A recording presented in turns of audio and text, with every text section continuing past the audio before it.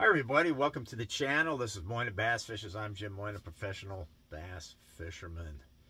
So today was the second day of practice for the 2024 Bassmaster Open on Lake Ouachita in Arkansas. Today was filled with rain and clouds and more rain. We got a good test of our rain gear today and our cool weather and our warm weather gear, because it was only, well, it might have got about to 48 or 49, but I tried out a new setup for me for this weather condition, and I'd have to say I'll do it again. So what I did is I've got this is the Blackfish Storm Skin, they call it. So it's got bibs and a top, and it's warm. It's like warm weather gear. It's got this really soft, fuzzy, fleecy stuff in there, and super comfortable. And over the top of that, I went with the Rage. This is new by Blackfish. It's called the Rage rain suit, and that went over the top of it. And I'd have to say I stayed dry. I stayed warm. And actually, I got a little hot about midday. I wouldn't say hot, but I was getting a little warm, a little too warm. So, but that was a success, which was good, because being cold and in the rain is a bad recipe. So being warm and dry is a good recipe, and you can focus on fishing and not on misery. And I was not miserable at all, to say the least. All right, now as far as the fishing goes, the fish were aggressive, the fish were in a biting mood. They were yesterday too. I just don't think I caught like 4 yesterday, but today I probably caught 3 times as many, so maybe like 12, we'll say. However, the size is not quite what I want.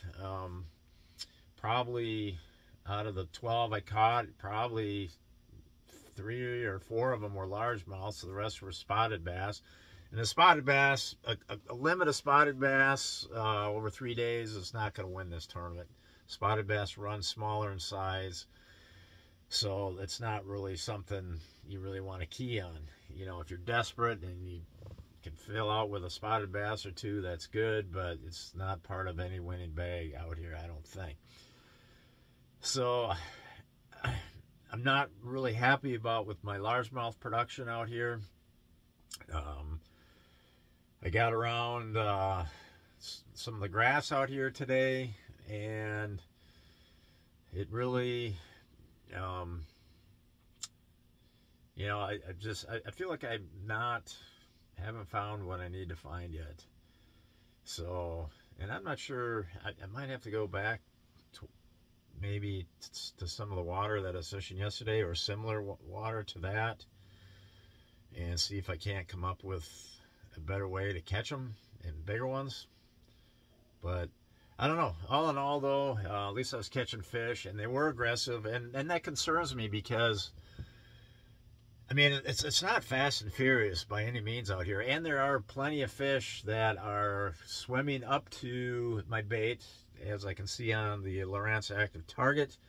I can see them swim up to the bait, and the fish does not eat it.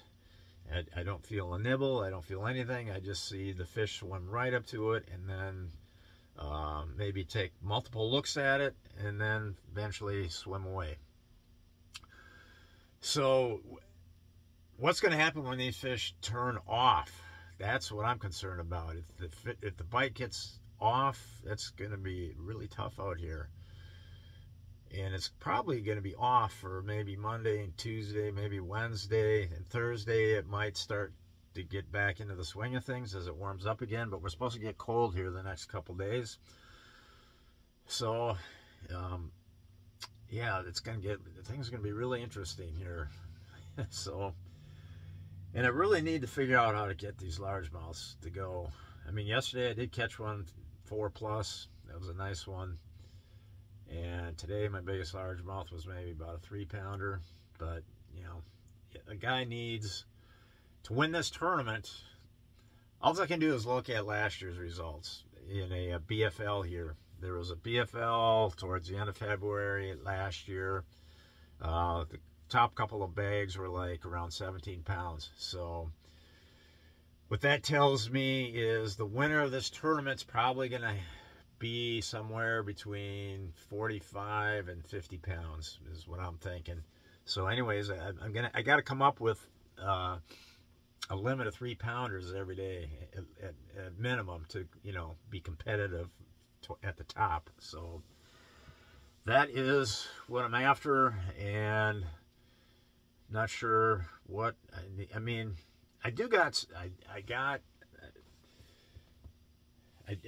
kind of understand a little bit about the fish's preferences as far as where they like to hang out right now. Maybe I just gotta, because I was fishing everything today. I fished I put the troll, I graphed around for a while this morning, and then I decided to fish, and I just threw the trolling motor down and never picked it up until it started getting dark. And so I fished everything. I fished the backs of pockets, the outsides of pockets, the points, the sides, everything. The inside grass, outside grass, brush piles up beyond the grass. And there are some tendencies that did develop that I did pick up. So I could maybe just try to run what I consider to be the prime stuff, and maybe that would give me a better opportunity to, you know, just be in good water a larger part of the day, a larger percentage of the day being good water. But today was learning. I mean, I learned.